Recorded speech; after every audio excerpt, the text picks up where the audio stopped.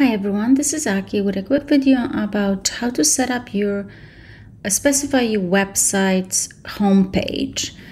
So I have just this dummy test page in Divi.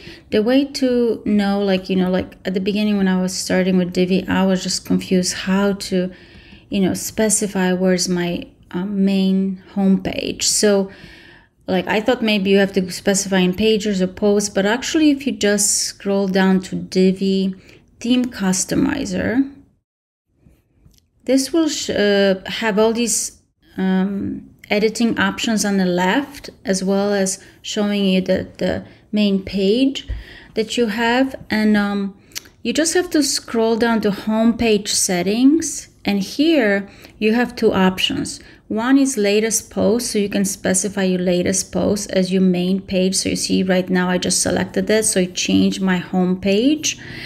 Or I can specify a static page, so specific home page. And then you have drop-down menus, and you can specify which one you want your home. Let's say I want to select this.